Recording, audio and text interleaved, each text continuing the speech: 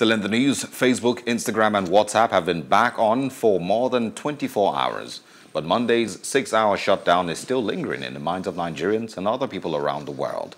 It's a reminder of the experience of 2019 when Facebook shut down for 24 hours, its biggest outage till date. This is how some Nigerians felt about the recent blackout. I was angry because I was expecting some messages from WhatsApp and like some pictures on Facebook. So I was really upset, but I have nothing to do. There's no way of getting information and or passing information to somebody.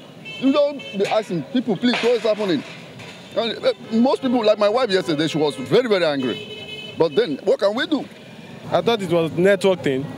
I brought out my battery, reset, and do every manual stuff. But it's still the same thing. I'm like, okay, maybe it's a problem. We were supposed to have an event yesterday, so it actually affected us getting to reach our people on time. So we had to be using text messages. I was like, how do we get these people? It affected us.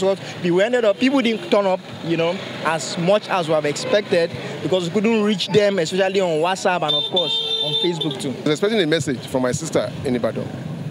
So I couldn't send messages to her. She couldn't send to me. So I was wondering. So I kept quiet. So it was this morning that I read on my WhatsApp chat that life can be stopped like that. Hello, hope you enjoyed the news. Please do subscribe to our YouTube channel and don't forget to hit the notification button so you get notified about fresh news updates.